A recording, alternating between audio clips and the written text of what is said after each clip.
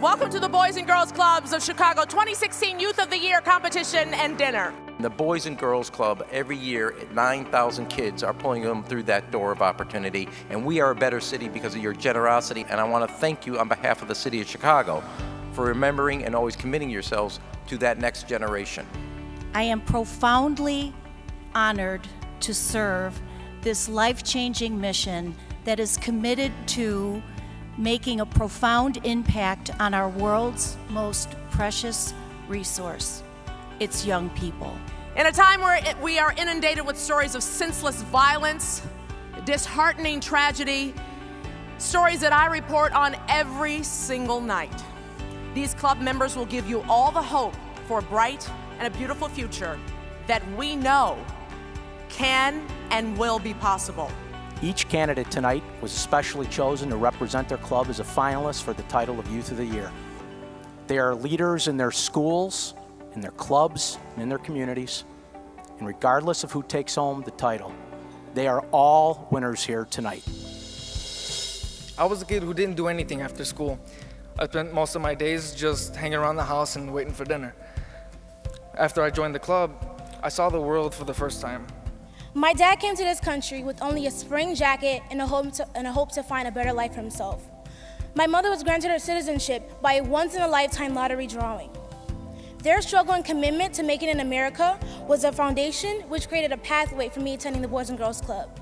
Before finding Valentine Boys and Girls Club, I would walk the streets of Chicago every day looking for something to do. At the club, I found a sense of safety and relief. It gives me a sense of joy when I see the smile amongst the staff and fellow members. I feel secure and worry-free when I am at the club. The combination of academic success, understanding of business, and the belief in myself will help me when I one day open the first youth training center in Little Village. Just like many teens across America today who are unhappy and depressed, forcing themselves to become all the negative things that anyone ever said about them because it might as well be true, when all they ever needed was a sprinkle of love and a little motivation.